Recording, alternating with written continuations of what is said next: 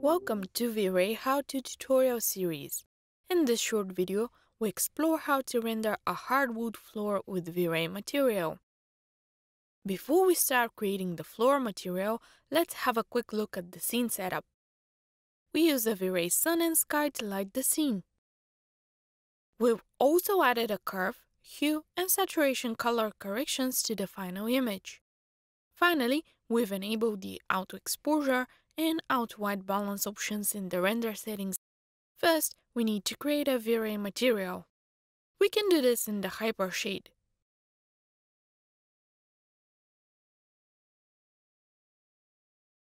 Give it a proper name like floor. Then, create a file texture and load an image for the flooring.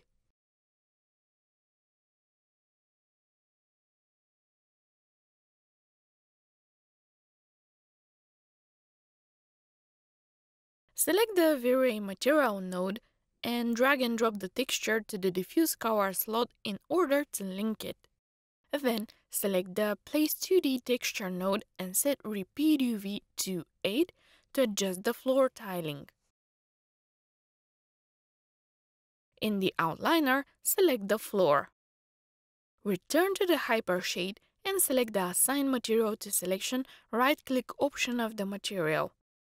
Let's see the result in the VFB. Don't forget to select the right camera for the render.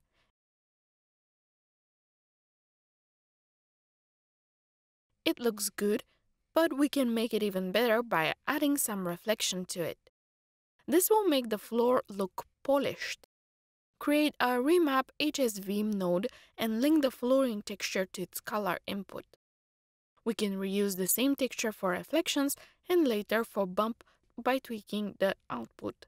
First, we need to remove the saturation to make the texture black and white. Just set all points of the saturation ramp to 0. Now link the Remap HSV color output to the V-Ray material's reflection color. Adjust the texture's brightness and contrast using the value ramp. We get a good result by setting the 0 point to a position of 0.15 and the 1 point to 0.7.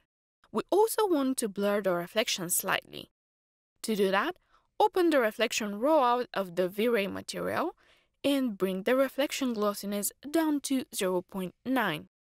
Let's see the result. It looks good, but we can still improve it with one final adjustment. We can link the Remap HSV to the bump map slot of the floor material to add some bump effect.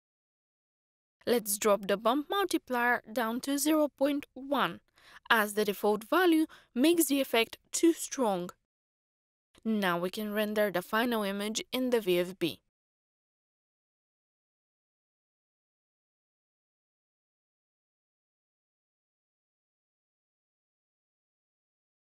Thank you for watching how to make hardwood floor material with V-Ray for Maya.